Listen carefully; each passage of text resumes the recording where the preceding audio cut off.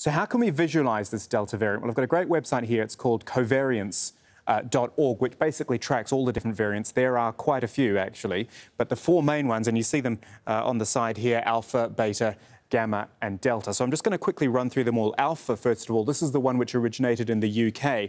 Broadly, just so you know, the lines you're seeing are basically covering any country that we can get data from here. Alpha variant has very much gone up and down again. It's tapered off. You could say it's kind of, well, it's not gone away, but it's certainly different to the others. This is beta, which started in South Africa, quite erratic over many countries, but if you look at the bulk of them down there, it's kept low as well. As has the gamma variant, which came from Brazil. Again, down the bottom there, you see most of the cases, apart from a few spikes in other countries. But now look at Delta.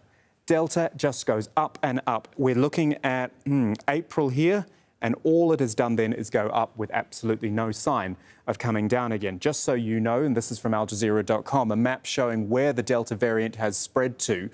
Over 100 countries, and in the last 2 weeks, look at these places, the US, the UK, Russia, Singapore, Indonesia, all upwards of 90% of their cases are, or new cases I should say, are Delta variant cases.